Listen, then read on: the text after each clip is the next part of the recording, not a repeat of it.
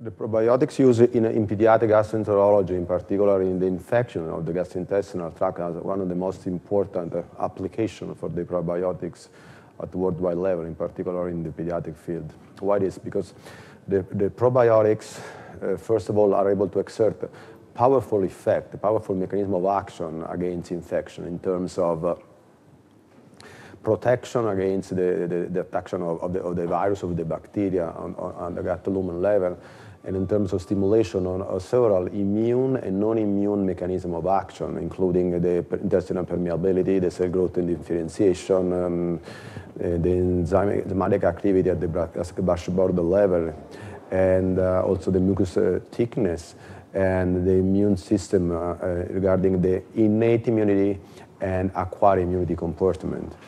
In particular, the effect on innate immunity and acquired immunity comportments are really important because you can drive a large number of defense mechanisms, but at the same time you can drive a shape on gut microbiota composition and function. In other words, you can select, using probiotics, a huge number of good bacteria able to exert a powerful and positive effect for the health of the babies at the same time. The use of probiotics against gastrointestinal infection are well recognized, and they are included now in the most important guideline provided by many scientific international societies in the pediatric field.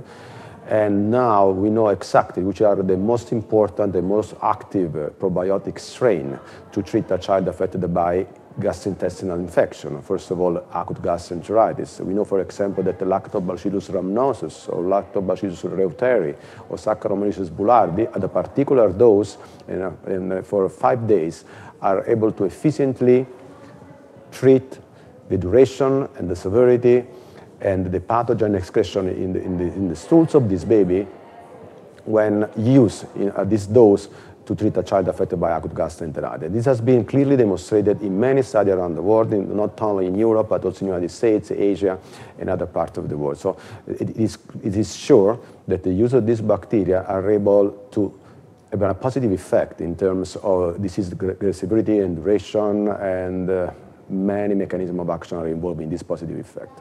Regarding the prevention of gastrointestinal infection, regarding the prevention of nosocomial infection, we know that these bacteria, exactly the same, lactobacillus rhamnosus, lactobacillus reuteri, and saccharomyces boulardii, are able to prevent infections. Infection not only at gastrointestinal level, but also at respiratory tract level. And this could be important to prevent nosocomial infection. This could be important to prevent infection in children attending daycare centers.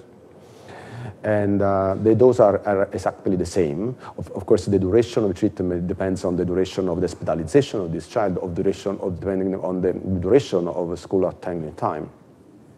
Also, in this case, we know exactly which are the mechanism of action, which are the dose. So it's time to use this compound, this probiotic, this product in the right manner, starting from the evidence of the scientific activity, starting from what has indicated by the most recent guideline in the field.